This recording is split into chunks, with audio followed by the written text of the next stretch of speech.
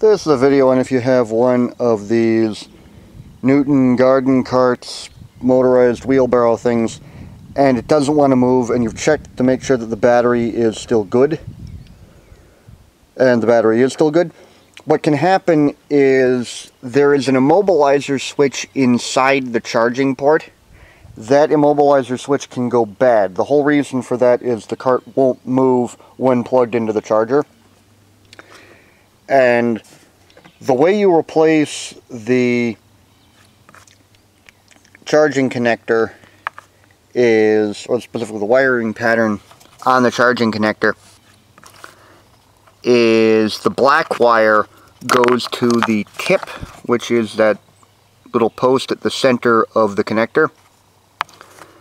The red wire goes to the sleeve, which is the outside of the barrel connector.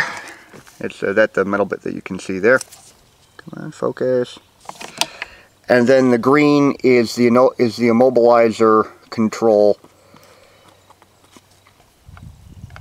and that is what is electrically connected to the red wire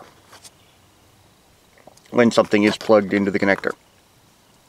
So yeah, overall fairly simple repair. This replacement connector was, well, not this one, this is the dead one. Replacement connector was not that expensive. It was like maybe like $2 delivered off of eBay. And basically got one of these carts for free. And if you have one of these and you paid money for it, it's a way of getting another, couple of years out of the cart, along with replacing the battery, which you need to do every 5 years or so, depending on use.